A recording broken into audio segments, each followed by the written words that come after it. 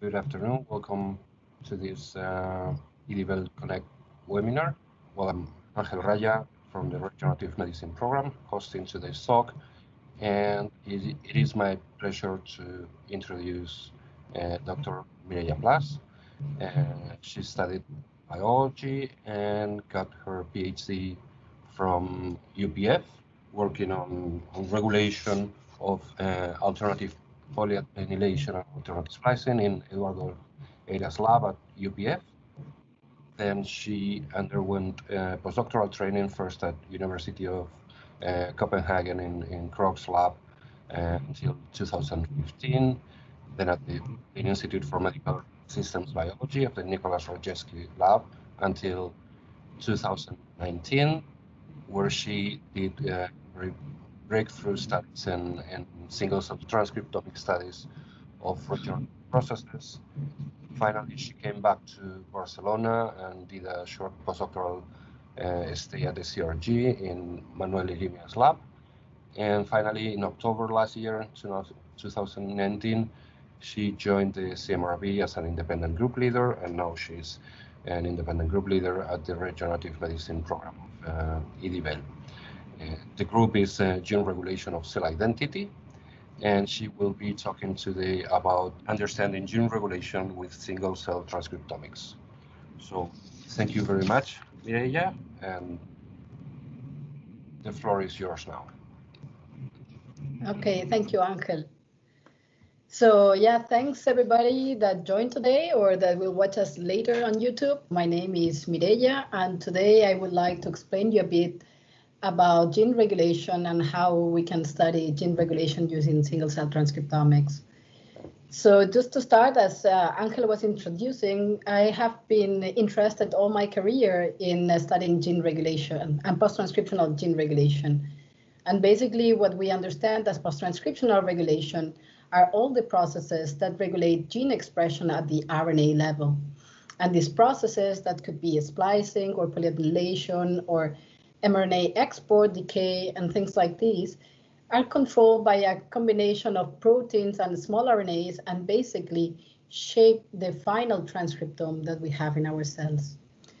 So before single-cell transcriptomics, when we were doing high-throughput biology or bioinformatics, so what we had were techniques that could tell us which is the transcriptomic profile, for instance, of a tissue of interest, and what's the protein repertoire that we have in this tissue. And with this information, what we could see is that we have some different variants, like that have different exons, as this one here, or have different 3' UTR ends that are the result of these gene regulatory programs at the RNA level, like polyethylation or splicing. And with this kind of information, what we could do are things like, for instance, take into tissues, like, for instance, here, the brain and the kidney, and compare this transcriptomic profile that we would find in this tissue compared to this other tissue, and also look at which are the protein contents here. But the problem with this kind of information is that the type of studies that we can do are not so big, because it's really, really hard to try to understand how these proteins relate to these isoforms, so how all this process is regulated. And why is that? Well, the fact is that with bulk RNA sequencing, for instance, it will be as if we have this image that all the cells in the tissue are the same. So all of them have the same RNAs, the same transcripts, the same proteins. And then we actually know that this is not true, because the reality is that each tissue is composed by different combinations of cells, each of them having different protein combinations and different gene transcript isoforms. And actually, the changes in the expression within each of these cells and actually the different cell composition of the tissues is actually what defines the transcriptomic profile that we could see. So until now, we were at this level, at the tissue level, at the bulk population level, and our studies were limited. But now with single-cell transcriptomics, we can actually study this. And this is a bit what I want you to get the idea today.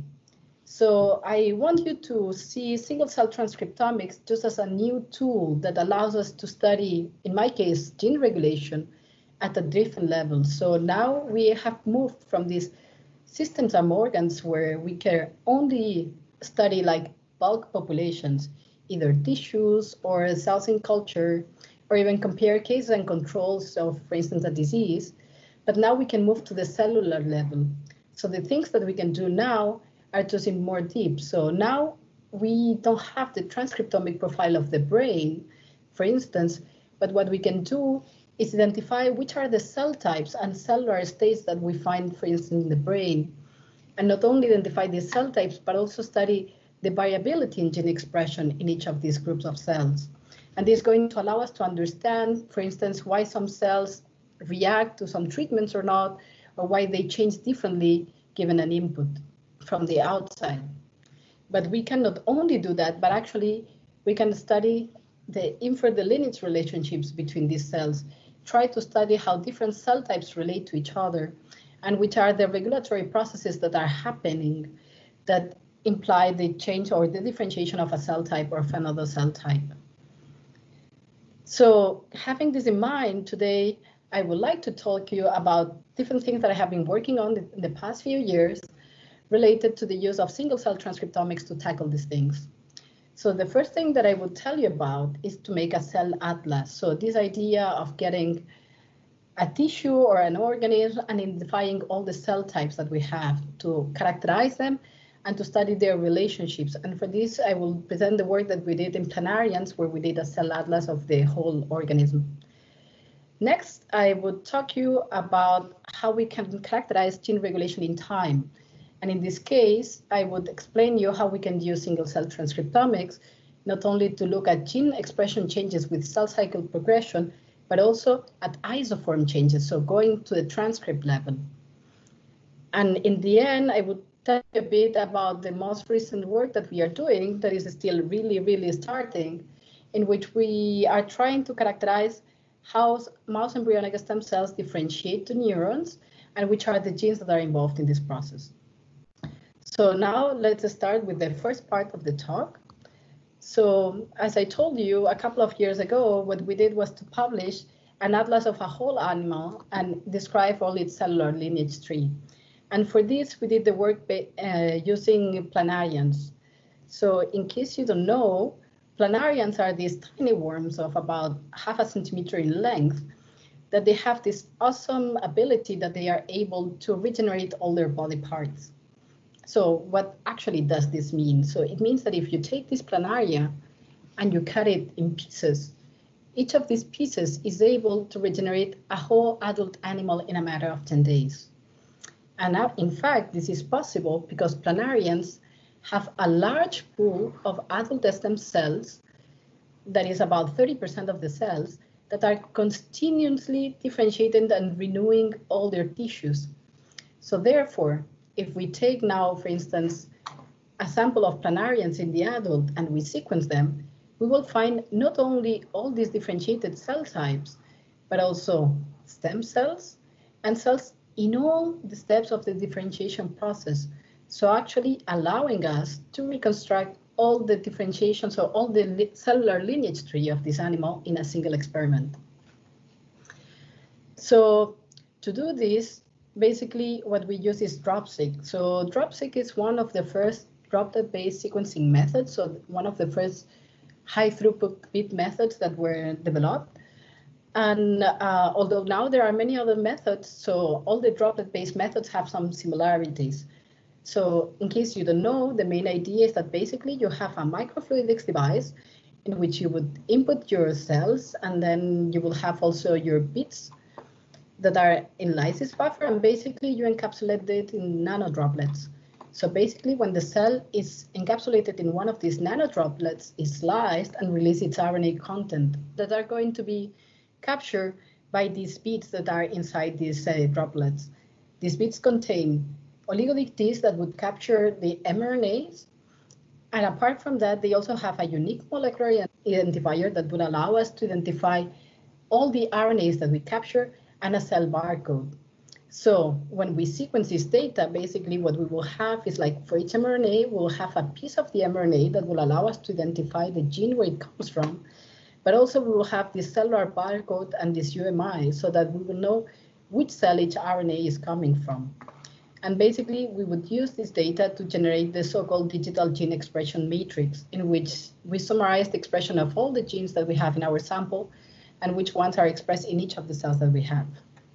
So when we do this, then suddenly we have the makeup of a whole tissue or a whole organism in our case. And this sounds very exciting, but actually what it looks is really like this. So this will be the cellular makeup of our planaria. So here we have more than 20,000 cells. Each of the dots is a single cell. So this is a t-SNE representation, but actually this plot doesn't tell us much.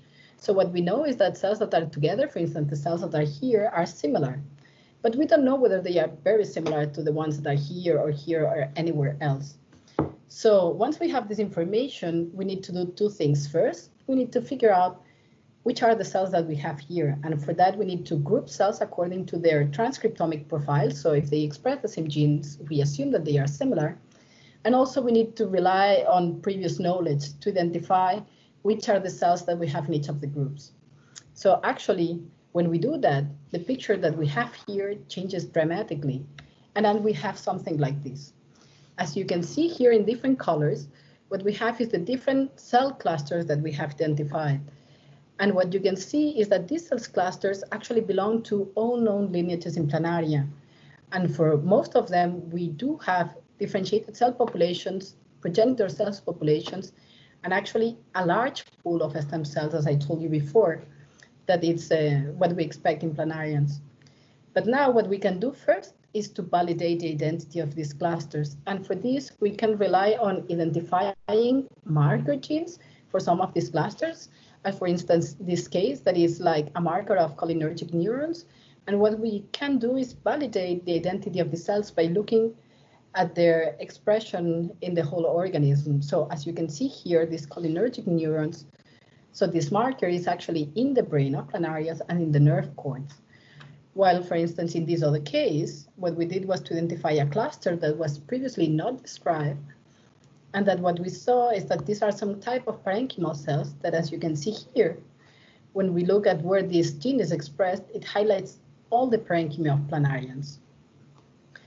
So, and this is very nice, but this is just a static picture. And now what we want to do is to understand a bit the relationships between these clusters, because we cannot infer this information from this plot. So now what we want to do is to move from these clusters to identify differentiation trajectories, to try to understand how different cells relate to each other. In our case, to do this, actually what we did was to use a combination of computational experimental methods. So we started with some experimental data in which we FACS sorted stem cells, so dividing cells, and differentiated cells that we identified after knocking down histone 2B gene, that if, as you know, it's an essential gene for proliferation, and therefore if you knock it down, what happens is that after a few days, you are left only with differentiated cells that are these things highlighted in blue here at the periphery of the t-SNE. We took this experimental data and combined it with different computational methods that I would explain now. So the first one was to use a computational lineage reconstruction. So this method basically that is called PAGA. So basically what it assumes is that differentiation is a continuous process and that actually we can reconstruct this process from the single cell data. So the main idea is that cells that are similar are going to be expressing similar genes. So if we go from our, for instance, t-SNE plot before where we have all our cells, we can connect the cells that are similar to each other and that we have in different clusters, as you see here highlighted in different colors. And what we can do is project these connections that we see between cells to clusters to define what we call an abstracted graph that is going to summarize the relationships that we have, the similarity between the cells in different clusters. And once we have done that, now what we can do is remove the less consistent trajectory, so the less consistent connections, so the less frequent, to generate what is an abstracted graph. So this method is very good to tell us the similarity and the relationship between clusters, but actually what it's not able to do is to tell us whether, for instance, when differentiated, if we are going from A to B or if we are going from B to A. So to try to understand this, what we did was to use a different method, in this case RNA velocity, that actually what it tried to do is to predict the future state of cells. So just to explain a bit further, what you can imagine is that in a given cell, we express a given set of genes, and this is controlled by a particular rate of transcription and rate of degradation of the RNA. And what you can imagine is that actually, if this cell wants to increase, for instance, the expression of the gene in the future, what is going to happen is that we are going to have more transcription maybe than degradation. And we can measure this, or if we want to decrease the expression, it's going to be the opposite. So we can actually estimate if this is true or this is happening because we can access the spliced and the unspliced reads that we have in an RNA. And by looking at the ratio of the spliced and unspliced reads, what we can do is predict the RNA content of the cell in the short future. So basically, this can serve us to now, let's say, take our original cell, and now that we have the future RNA content of the cell, we can project this state and we can draw this arrow that is going to tell us where our cell in our t-SNE projection, for instance, is moving to. So if we do this for all the cells that we have in our t-SNE plot, the picture that we get is like this. So now you can see all these arrows here that are actually summarizing these individual trajectories of our cells. And what we can see is that here in this large blob that corresponds to the stem cells, we have very tiny arrows because they are stem cells. They are not moving anywhere. They are just proliferating and dividing. And in contrast, what you see is like when we are going outwards toward all these different colored areas that represent the different lineages that we identified, what we see is that actually these arrows are going outwards and are growing in size, so actually suggesting that this single stem cell pool is giving rise to the progenitors and the differentiated cells. So if now we take this information and we combine it with the computational lineage reconstruction, with the experimental data, and with also assessing gene expression changes along these differentiation paths, what we can do is derive a single lineage tree that is connecting all the clusters that we have identified.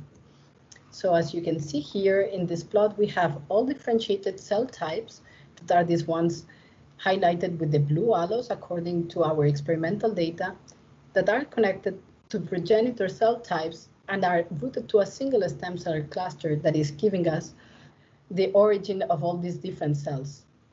And these lines that you see here are actually the differentiation trajectories predicted by our methods that these stem cells are following. But of course, this is just a plot, and now what we need to do is to validate whether this information and this ordering of cells and differentiation trajectories that we are getting are true. For doing this, what we did was to focus on one of these clusters that we have that are goblet cells and validate whether this pseudotemporal ordering, so this differentiation trajectory for goblet cells was true. For this, what we did was to take all the goblet cell population, as you see here.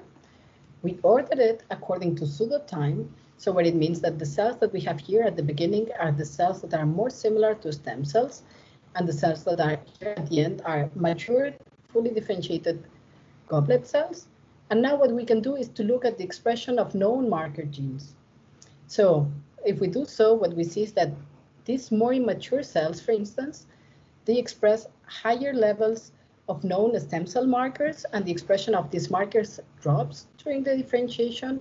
And in contrast, what we see is that the expression of markers for immature and mature goblet cells peak at different times during the differentiation. Interestingly, we can actually validate this experimentally in Planarian. As I told you, Planarian, they have this large pool of stem cells that are continuously differentiating. And what we know is that the stem cells differentiate at the same time that they migrate. Therefore, what we did was to do an in situ of these two genes to see where these goblet cells, more mature or immature, were located within the animal. So when we do this, actually what we can see is that the cells that are expressing this AGB, so this immature goblet cell marker, are further away from the lumen of the intestine than the more mature ones. That actually is more clearly seen here in this overlay picture, in which you see that all the red cells are here more in the outskirts and the green ones are closer to the lumen. So now that we know that actually this pseudotemporal ordering that we obtain actually is reflecting cellular differentiation, at least to some extent, now what we can do is to try to exploit this information to identify gene sets that are driving the differentiation of stem cells in vivo. So for this, what we did was to take variable genes from all the clusters that we identified and group them according to their expression in different cells, looking at all the cells at the same time. So in this way, what we are going to find is gene sets that are involved in the differentiation of one or more lineages. So when we do this, actually what we can see is that, for instance, we identify gene sets that are highly expressed in the stem cells and whose expression drops during the differentiation of all lineages. So therefore, they are gene sets characteristic of stem cells. But we also find gene sets that are specific for the differentiation of neurons or several lineages like epidermal and gut or multiple lineages, suggesting that actually there is a relationship between the differentiation of all these lineages. So they have common gene sets or pathways that are activated.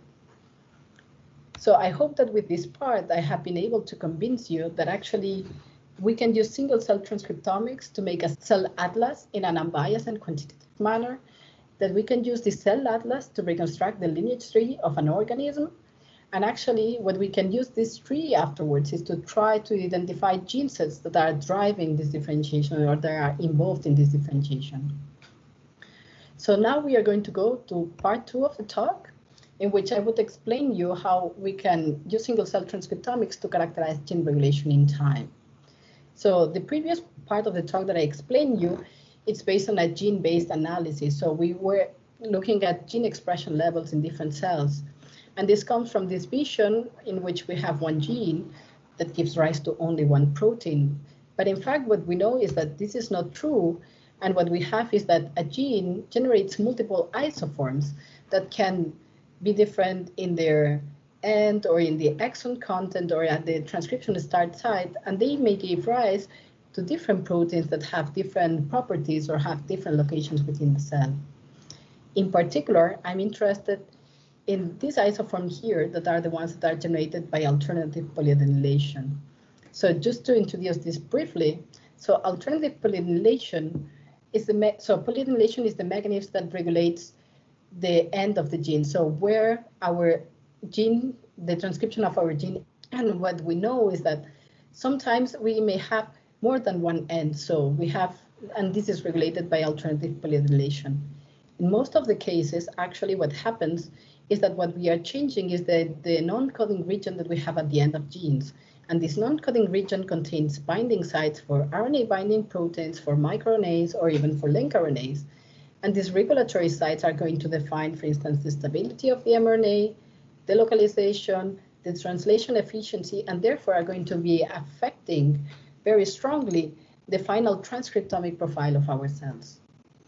So to try to see whether first we were able to characterize alternative polyadenylation and single cell, and second, whether we could link it to a biological process, we decided to study this using hex cells during cell cycle progression.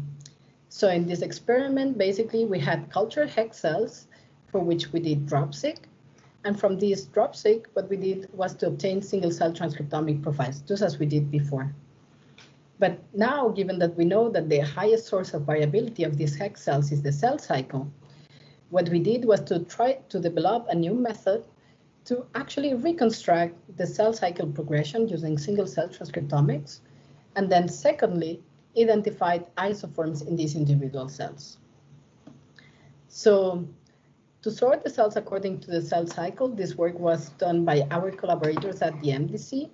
The main idea is that when we are working with single cell transcriptomics, we need to summarize the information that we have in our cells. And we summarize this information calculating principal components. And basically, the idea is that given that the highest source of variability that we have in these cells is the cell cycle, these principal components should be reflecting the cell cycle of the cell. And the idea was to develop a method that would do a linear combination of all these principal components to extract the maximum information in just two components, and under the assumption that these two components would represent the cell cycle. So when we did this in our data, actually the picture that we get is something like this. Here, again, what you see is like each dot is one cell. And here we have colored our cells according to the expression of known cell cycle markers. And what you can see is that our method is able to actually reconstruct the progression of the cell cycle, as we have cells here, for instance, expressing G2M genes, and then we go to MG1, G1S, S, and G2. But now, so we can validate the progression of this ordering by, let's say, cutting here and stretching all these cells along, and then we can look at the expression of known cell cycle markers.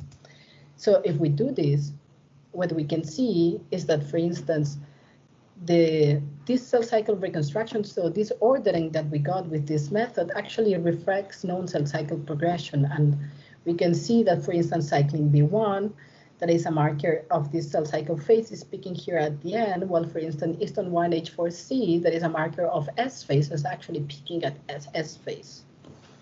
So now we know that we can reconstruct the cell cycle progression from single cell data. But now the question is, can we identify isoforms? As I told you before, with these droplet-based methods, and in particular Tropsic, we generate 3' bias reads. So what do I mean with this? So as you remember, we have an oligo-DT that is capturing our mRNAs. So when we are doing the library preparation to sequence this data, what is happening is that we have, for each mRNA, we generate a cDNA that afterwards we amplify and then we segment, and we generate different fragments. But given that we are adding this index region here, we are only going to be sequencing those reads that are coming from the 3' ends. And the fact is that is for each of the mRNAs that we capture, we generate more than one final read. So we can use this information to map which are the alternative polyadenations, so the 3' ends of our genes. To do so, what we did was to develop a new computational method to identify these sites. So here in colors, what you have are, they represent reads having the same UMI, so it means that they come from the same original mRNA molecule. And what we did was to use this information to identify 3' ends. So first, what we did was to map the reads to the genome. Then, once we did it, what we did was to link all those reads that actually were coming from the same RNA, so that we can use the information from all these reads to identify our 3' end. And then, after doing this, what we did was to divide our reads. So first, we analyzed the reads that map to genes that only have one isoform. And we used these reads as a proxy to estimate what's the distribution of our reads to the 3' end. Because we know that these reads come from this isoform, so we can use this information to afterwards assign the reads in the case that we have multiple gene isoforms. So in this way, we know, for instance, that these blue reads here come from the gene B isoform, whereas these other reads come from this other isoform. So now we can quantify actually the different usage of these two sites independently and generate not a gene expression matrix, but actually an isoform expressing matrix. So an isoform in single cells. So it doesn't look so strange. I'm going to show you how this data looks in reality. This is a UCSC screenshot in which we are looking at how the reads map to the two isoforms of CPSF6 gene. So as you can see, CPSF6 has two transcripts expressed in our data, and we have a long 3' UTR isoform and a short 3' UTR isoform. And here in colors, what you have are different cells. And here, these tiny red boxes are these. Each of these is one, so the reads having the same UMI. And what you can see is that we have some cells, for instance, these three, that they mainly use this long isoform. So most of the reads that we capture are mapping to these long 3' UTR isoforms. In contrast, we have some other cells, like this green one here, that is exclusively using this short isoform. And in other cases, we have some of the cells that use both the 3', so the long and the short isoform. So now the question is this usage random, or is it actually related? So this variability is stochastic, or is actually related with the cell cycle progression? So to do this, now what we needed to do is to identify whether these isoforms were variable, meaning that they are used randomly at different parts of the cell cycle, or whether they oscillate. So it means that they have a particular expression related to the cell cycle. And for this, what we did was to take all our cells that we have identified in different cell cycle phases with our method before, and we use a method called metacycle that would identify these oscillating isoforms, and they would distinguish them from these variable isoforms.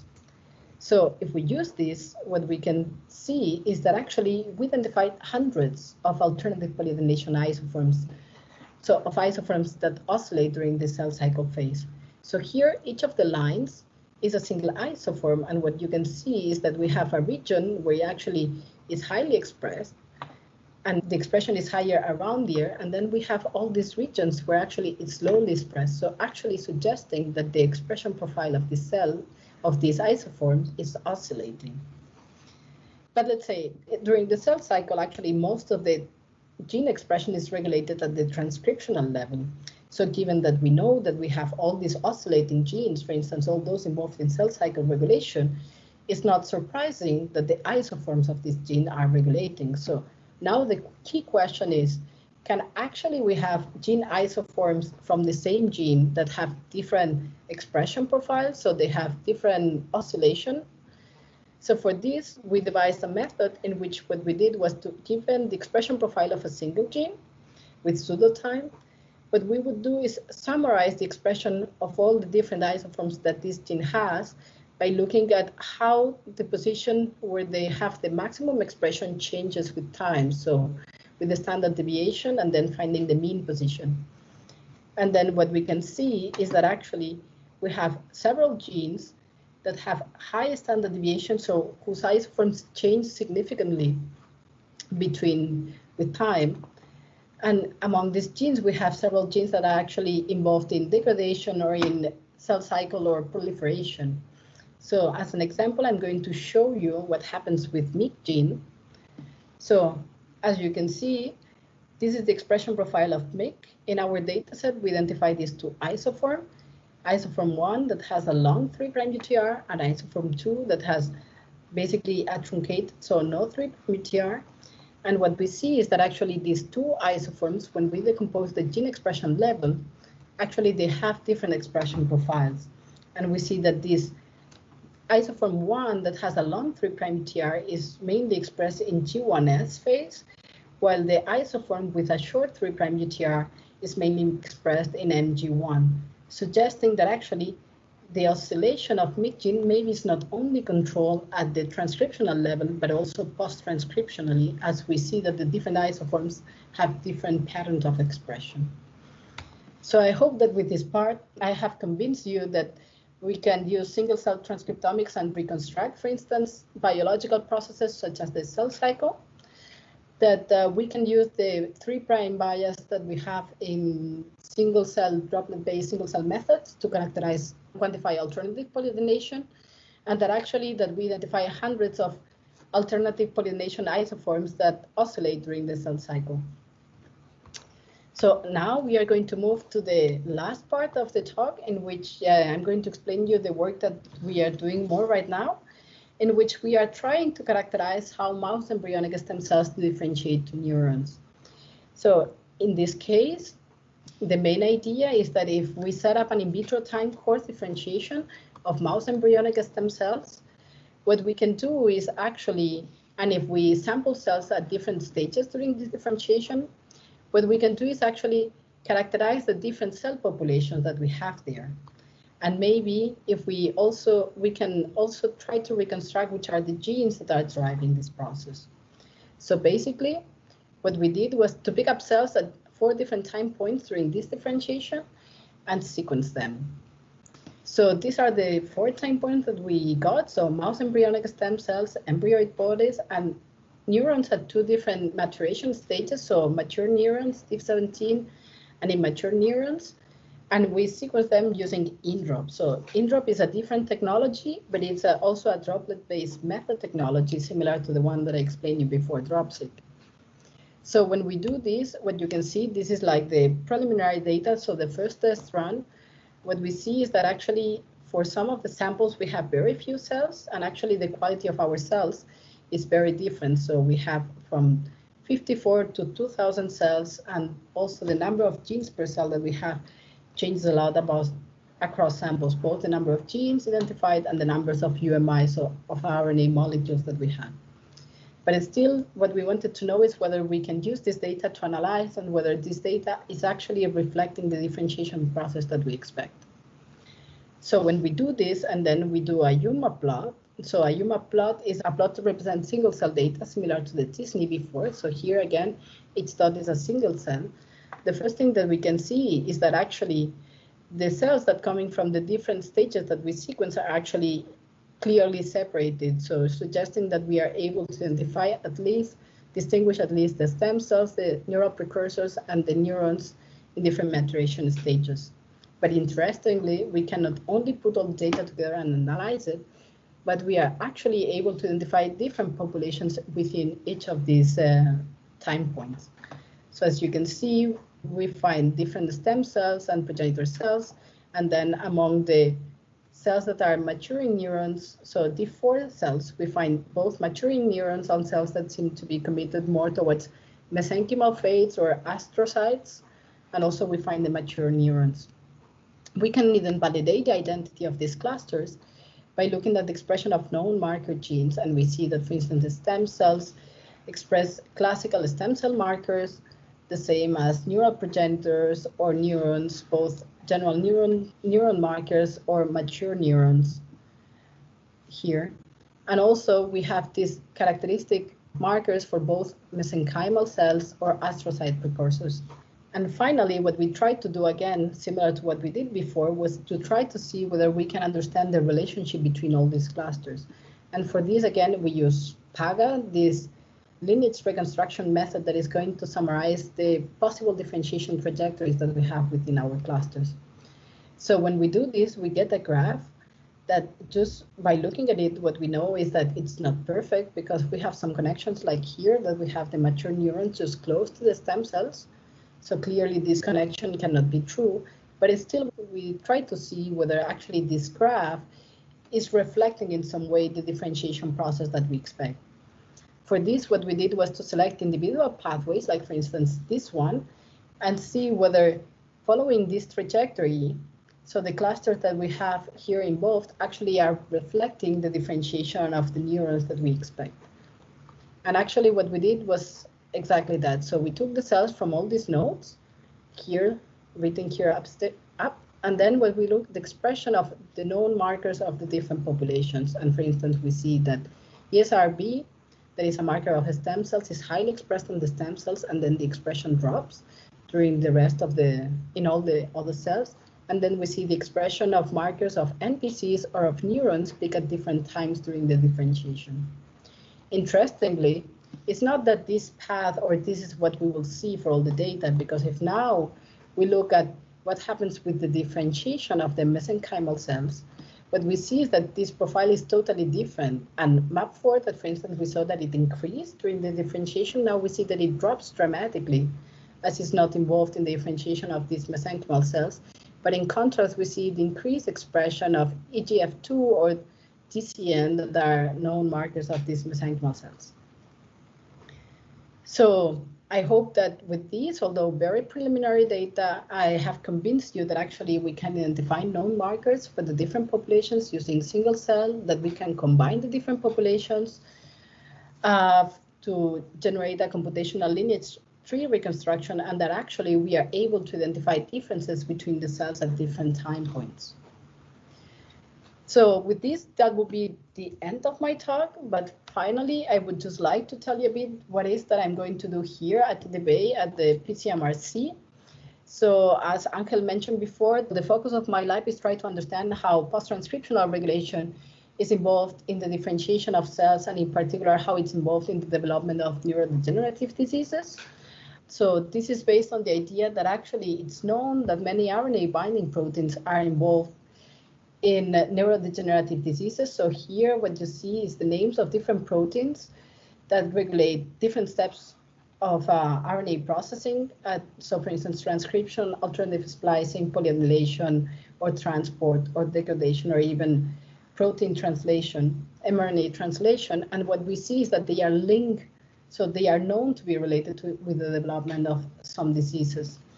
So our idea is to actually to characterize this using IPS base, so IPSs. So basically, if we do in vitro differentiation of these IPS cells to different types, for instance, of neurons, what we can do, and we can compare control and patient samples. What we can do is first compare the expression profiles of the different populations that we observe to see if there are differences or not, and also to compare the cellular proportions, because maybe the problem is not that some cells are not working well, but maybe the problem is that we have more of one particular type of cells than of the other. And the idea with this is that we will be able to identify risk factors that could be for the development of neurodegenerative diseases. So now really this is the end, and I would just like to thank the people involved in the work that I have been presenting. So most of the work that I have been telling you was part of my postdoctoral work at the Reyeske lab in Berlin. So, and it's all the people that were involved in the work together with our collaborators in Munich and also at the MDC in Berlin. The last part of the talk where I was telling you about this neuronal differentiation was done at the CRG, where I was doing my postdoc, and especially thanks to Patrick that was doing all the cell culture work and the preparation. And also I would like to thank the people in my group, Anna, that just joined the lab a month ago, and she's going to take care of all the wet lab. And I would just finally just thank you all for listening to me and joining this webinar. And if you have any questions, I would answer to them now. Thank you very much, Mireya. Remember just to raise your hand. I didn't understand in your the velocity. How do you estimate the degradation? Was clear. So yeah, maybe I went a bit too fast on that. So the idea is that when you capture the mRNA within a cell, you not only, so I told you that we use these oligo-DTs, right? But what we know is that first, sometimes you have already, so we can also capture reads that come, for instance, from introns. So we can estimate how the degradation rates and the transcription rates by comparing, for instance, the amount of pre-mRNA, that is what we would assume that is reflected by introns, so number of reads, for instance, that map to introns, to the amount of reads that come from exons that would, or exon-exon junctions that would represent mature mRNAs. And this is the kind of things that you are actually able to estimate. So you estimate the pre-mRNA levels based on intronic reads and the mature mRNA levels based on reads that map to exon-exon junctions. And then what you can see is like if you take all your cells and you compare these numbers, you see that more or less these are constant. And then you have some cells that deviate from this constant proportion, let's say. And this is the information that you use to estimate how the cells are changing the content, like in the future, whether they are increasing or decreasing the expression of a particular gene. Does this make any sense to you? I understood that for the generation, the synthesis of new mRNA, because you can distinguish the pre-mRNA of the mature mRNA, but I didn't know how you distinguish the mature mRNA from the degrading mRNA. No, so what you assume is that degradation and splicing rates are constant for each gene, and the only thing that you do is compare the abundance of pre-mRNA with the abundance of mRNA. Then in some way it's reflecting the differences that you may have in both transcription and degradation of the RNA. Okay. And these constants, you determine them experimentally, or you just make them up? You assume that they are constant for a gene. So basically the only thing that you do is to, if I'm not wrong, I mean, I haven't looked at the math in the method, but you fit like a model to estimate these changes, and you do this for each gene, and then you calculate this for all the genes that you have in your sample. So that's how you end up having like an estimated, let's say, mRNA content for the cell in the future, like in the nearby future. Okay, makes sense. I also wanted for you to give, if you could give us some pointers, mostly for students, because now everything is single cell RNA. But I guess, I mean, we didn't have that 5 years ago. So I guess there are some instances, wanted to know your opinion on this, where bulk RNA-seq could be as valid as single cell. So if you are planning an experiment, so when will you use bulk or when will you use single cell? So what I would say is that single cell still has some limitations. For instance, for the identification of splicing variants. So most of the methods have either not so big throughput or they are way less sensitive. So I think that single cell needs a good approach when you expect to have changes in, for instance, cell composition, or you are interested in it, in trying to understand what are the different cells that you have in a tissue and how they are distinguished. But if you, for instance, have, for instance, a cell line, and you expect that all your cells are the same, so maybe you don't need single cell transcriptomics because you want to characterize, I don't know, the effect of a mutation. So the sensitivity that you're going to have having bulk RNA sequencing is going to be much higher than if you have single cell sequencing. So I don't think that single cell and bulk RNA sequencing are, they are mutually exclusive. I think that they have use for different things. So bulk RNA sequencing is more sensitive for things like splicing, characterization of low expressed genes, like link RNAs, or to look in cancers. And then single cell transcriptomics is more useful for when we are trying to disentangle first cell populations and also the variation that is within these cell populations. If you're not interested in this, then don't do single cell transcriptomics. That's also important for what you mentioned, low abundance genes or low abundance transcripts, which I think most genes important for cell fate regulation. Abundance. Yeah, for instance, in the work that we were doing with the planarias, we realized that we want to characterize this differentiation. So gene sets that regulate differentiation, we try to focus the analysis on transcription factors, and actually transcription factors are much less abundant than the genes that are downstream in the cascade. So actually those are the genes that, of course, they are not the ones driving the differentiation, are the ones that are giving us the strongest signal and are pointing us towards the right players, let's say, in some way. Would you say that there's limitation? The technology is much better suited to ascribe cell identity than to investigate cell fate regulation? Yes, definitely it is now. But I think that considering the speed at which the technology is advancing, the things that we can do in a couple of years would be radically different from what we can do now. We can wrap it up now, and thank everybody. Thank you, Mireya, for the talk. Well, thank you, Lydia, and also Raul for organizing all of this.